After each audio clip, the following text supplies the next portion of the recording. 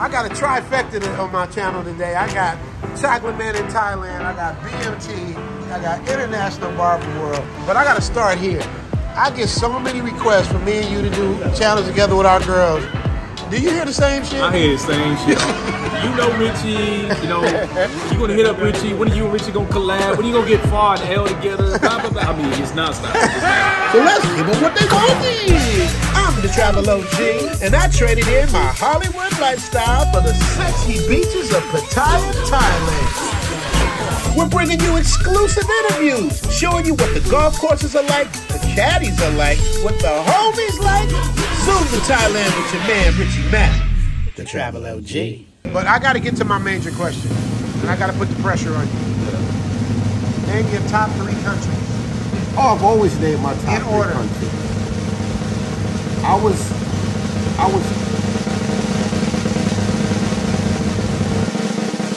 tired of fighting with your girl? Tired of dealing with the same stuck-up women when you go out in the States? Tired of these fake-ass IG models begging for cash apps? Fellas, I'm here to tell you, you don't have to settle. The women in Pattaya outnumber the men 20 to 1 out here. No matter your age, your race, your height, or even your weight, they don't discriminate. They don't discriminate. Think I'm lying? Zoom to Thailand with your man Richie Matt, the Travel OG. Make sure to like and subscribe to all my videos. You got questions? No problem. You balling on a budget? No problem. You scared of rejection? No problem. It's impossible to fail here. Book a consultation, become a Patreon member, make new friends, and join the family of Zoom to Thailand. Your life will never be the same. Zoom Tribe. A few moments later. I would say Thailand. Thailand number 1? John, did you hear that? It didn't change because I was here. I've said that. That's it. I said that You made that number 1? since 2019. Gotcha. It didn't change just because I got here. Okay, so Thailand number 1. But there's reasons why it's number 1. To me, it's number 1 because to me, the amount of fun you can have here, the options you have here, is big to me. You know what I mean? And What's the number 2? level of service that you can receive here, you know what I'm saying? Absolutely. It's hard to match. Absolutely. You know what I mean? And I mean with everything, hotels, people, and the kindness, the patience, the respect level.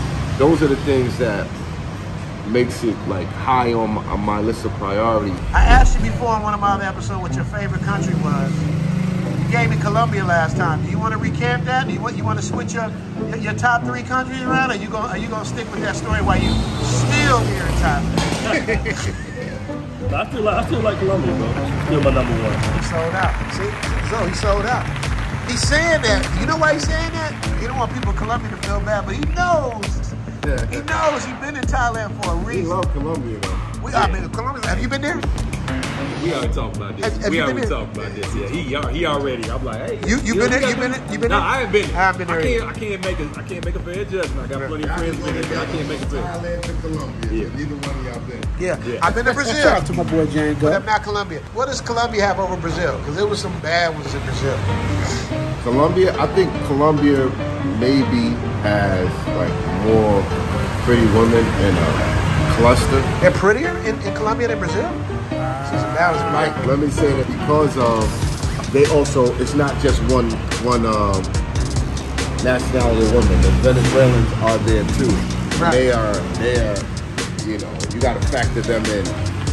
They're in Colombia, so I would say like, as far as like Cartagena, and in Medellin, there's just a lot of beautiful women. You know what I mean? So Prettiest woman you would ever see. you see that, you know, they got, like, it's a competition for women to look good in Colombia. You know, like, they really care about how they look. Like, you're not going to see, like, you could see a big scope of variation in Brazil. Now, of course, Brazil they got like 4 times the size of Colombia. So it depends. You can go and see more Aboriginal people in Brazil. You can go and see the Brazilians mixed with European.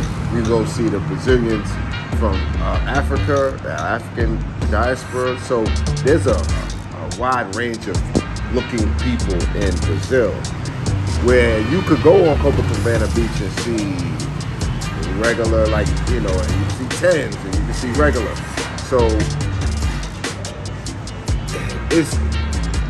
but when you go to the major cities like Medellin and Cartagena, the amount of beautiful women you can see collectively, that's the difference. They got Brazil.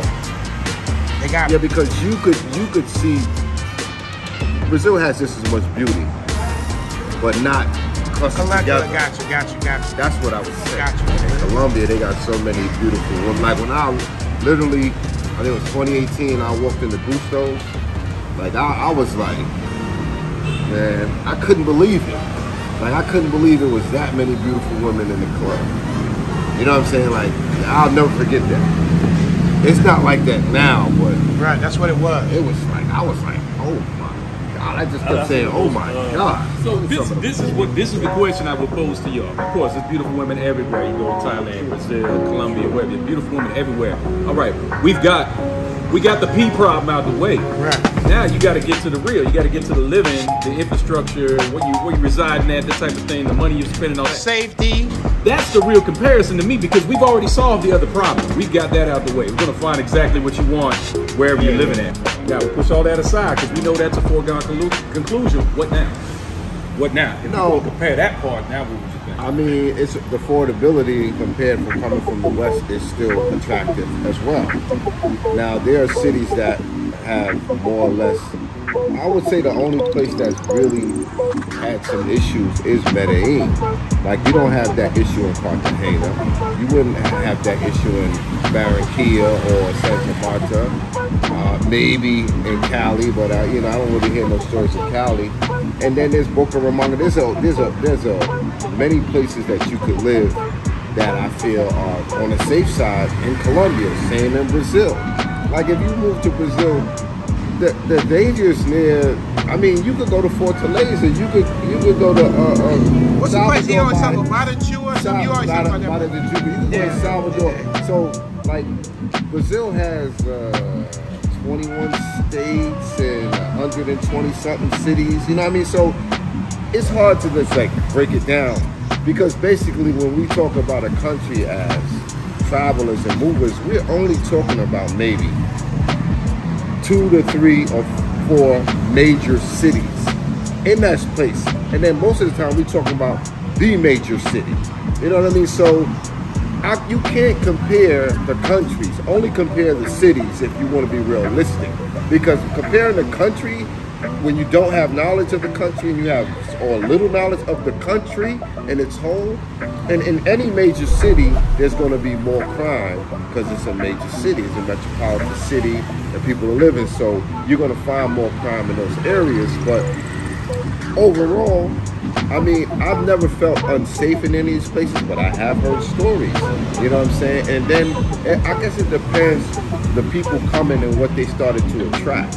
You know what I mean? In those places. Now, it also depends on how the government reacts to the crimes. The crime of the people and the crime of the foreigners. You know what I'm saying? Like, you don't want to, from what I hear, you don't want to go to jail in Thailand. At all. So people do things, so they not the same thing in Cuba. Cuba is safe as hell because the amount of years you get in Cuba for doing something, people don't do those crimes there. So it all depends on the country and what the consequences you have to face from doing a crime there. But in fairness, I got to give pushback. That's part of his question, though. Yeah, no. With all things considered, I would say, because I was about to hit you with the question. I haven't been in Thailand long enough to say how safe it is. It appears to be safe. I hear it is safe. I've walked in the street at night, so yeah, it looks a little more grimy in the Philippines per se. But honestly, you know, I've never had a problem in any country. I hear more stories of things happening probably in the countries frequented by us as of lately. Probably Colombia, mostly that's based in Medellin. Right. It's not, I don't really hear too much in Cartagena or any other place. I've never been to Colombia, but trust me, the Travel OG will touch down in that beautiful place.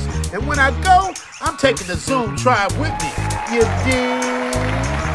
My job is to entertain, educate, and show everybody in real time what it's like living here in the land of smile.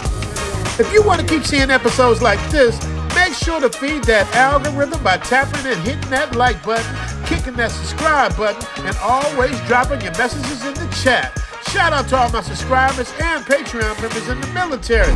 You guys rock with me for real. What's your favorite part about Thailand? What do you like the most?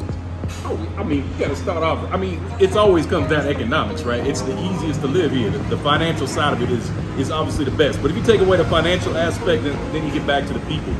Now, the people, that's what it's really about. You know, this is what you want to live. You feel comfortable around Thais. I feel comfortable walking down any random alley, especially even in a city this size, walking down any alley any time of day. I don't feel like someone's going to jump out and get me anything like that. Yep, the safety. I'm good with Thailand. That's what I said. That's what takes it over the top for me is safety. Yeah. And nothing against the Philippines, but I didn't feel safe like that. Really?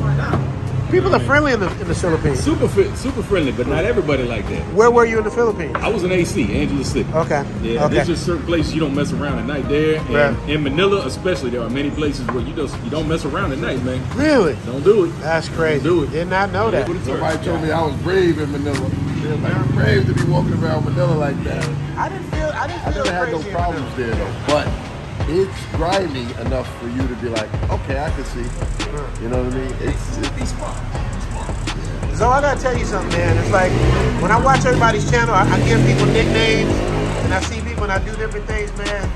You gotta be one of the coolest on YouTube, bro. When I watched your channel, I was like, this dude is so cool. He just lays in the cut and does his thing. I think I'm just kind of laid back. But I do wild out sometimes, but most time I'm just chilling laid back. Right? Yeah. That's your get down? I'm just being me. You know what I'm saying? Just being me. But you and the Fonz, you know who I call the Fonz, right? Yeah. Taylor Made Dreams. Uncle Taylor. Yeah, man, that's the Fonz. He would have been further along if he stopped his channel. Yeah, that's what he told me. If he would have never stopped his channel, he would be much further along. Well, I'm not really salty, but the reason people hear us on the Matrix kind of salty, it's like you cheating, right? It's like you cheating on the game. I apologize about laughing. That's the first time I heard I'm cheating on the game. I mean, it's like somebody, cheating on a test, and then because you cheating, that's why we kind of salty about it. So what I mean by you cheating is that so you go overseas, now you a high value, I guess you're a high status man, but nothing changed about you. So that's why I'm saying it's cheating, right? Because going overseas didn't change anything. You didn't become more of a quality person, but suddenly your value just go up. So it's not real. It's kind of artificial. It's kind of like you cheating. That's why I mean, we rather you stay on the Matrix and compete on a fair fight. You get what I'm saying? So how you feel about that? First of all, I was a high value man before I even came overseas, bro. I was already at the top of the food chain, at least to me, right? And nobody else's opinion about me matters more to me than me. So I didn't come overseas to become a high value man. I came overseas for peace. I came overseas because I got tired of the racism. I came overseas because of the politics and the politricks that is happening in the Matrix. I came overseas because I thought that the cesspool that they call a dating pool is just toxic. So there's a multitude of reasons I moved over here. I didn't cheat the game, I beat the game. So there you have it. These brothers collectively have touched just about every corner of the earth. And we are no different than you are. Don't let the haters shame you out of enjoying your life and discovering the world. We only get one shot at this thing called life. So live it. Save your money, get your passport, book a consultation with me or any of the passport partners who has actually experienced these countries of your choice. Whether it's Taylor Made Dreams in the DR, Coach Andre in Colombia, BMT out here with me, and International Zoe Barber World TV. Even though Chocolate Man in Thailand doesn't do consultations, you can learn a lot just by watching his channel. We are the crash test dummies. We know the ins and outs. We made the mistakes, and we have the cheat code. Make sure to share these videos with like-minded people. Make sure to hit the like button so the algorithm can keep us popping.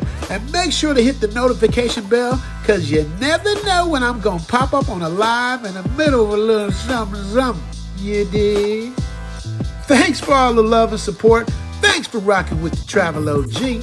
I'm still waiting for somebody to pull up and show me their lifestyle in the Matrix Challenge.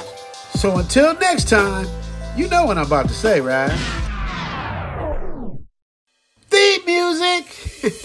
Zoom to Thailand, hope you coming too. Richie Mack, travel OG with celebrity interviews. Get your passport, let's go. This is what you need for show. Brothers in Thailand and bikini babes at the beach. If you need more, he got it popping. Caddy of the day, we golfing. Really ain't a better option. Time to travel, like, subscribe, and leave a comment. Let's connect.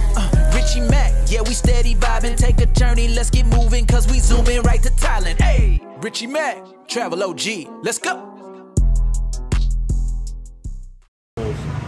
Where? Gusto's. What's it called? Gusto's? What is that? It's a club. It's a club. In Medellin. I think one of the most beautiful girls I've seen was in Cartagena. But I'm just saying, like, it'll throw you off, man. The amount of girls you can see in the club areas. Even if you go to Provenza and go on the other side where the restaurants are, like, there's just a lot of beautiful women there. And it'll throw you off the level of beauty. Okay. And not only beauty, but the way they take care of themselves too. Like, they dress nice, they care about how they look. Like, there's no women in Colombia going to the supermarket or nothing with a hair wrap on. Right. Like, they going to the supermarket in the mall dressed just as good as almost when they going to the club. Okay. You know what I'm saying? Like, they care before they come out the house. Let me balance it out. They crazy now, but they crazy in a, you know what I'm saying? They're crazy in a loving type of way. I guess in a loving type of way. Some of them are crazy.